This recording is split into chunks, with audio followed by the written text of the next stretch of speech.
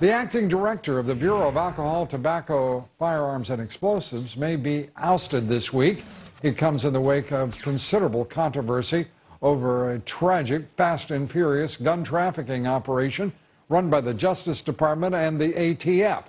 The Department of Justice will not confirm that Kenneth Melson will be removed from office, but they would not deny that it will occur.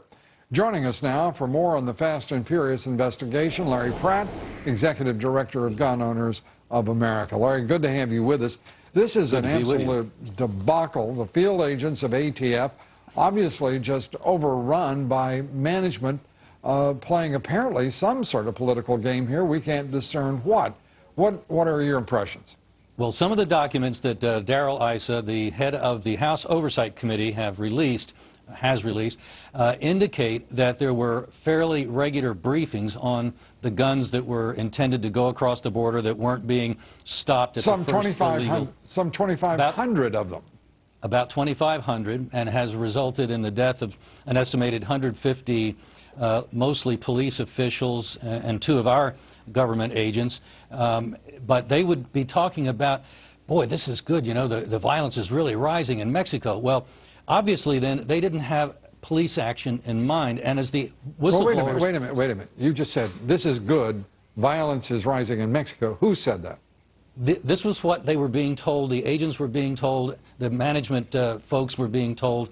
By whom? Regular briefings. By whom? By people in the chain that were getting the reports back from Mexico. That's a little amorphous for me. Okay. I mean, are you saying Justice Department officials said that? Right. Are you saying? Right. Okay. In ATF, they were ATF officials. Yes, sir. They were keeping track of their own program, and they were very happy with it.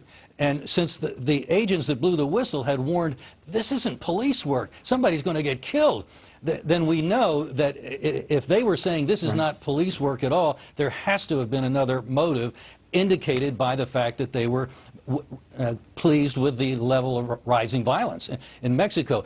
They wanted to pin the tail on the American gun owner, and if these agents hadn't blown the whistle, that was starting to happen. The press was starting to talk about all these guns south of the border that came from American gun stores. And, we want to put in context something. Eric Holder and Janet Napolitano famously made a trip down to Mexico.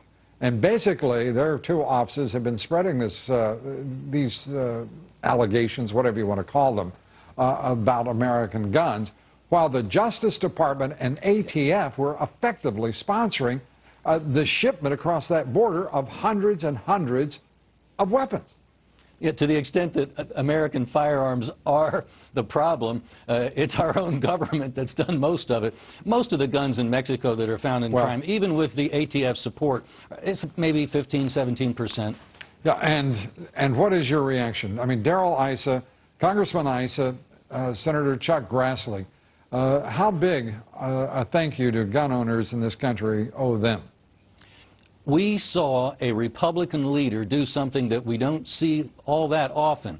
He tore into the Assistant Attorney General, a Democrat, and accused him of lying and proved that the man had been a liar, and started out the interrogation of the man by saying, I am totally dissatisfied with the way you're cooperating, you're not, and he held up like 3 or 4 pages that were blacked out entirely. He said, this is not responsive and we're not going to stand for it. Right, full redactions. Let me try this again.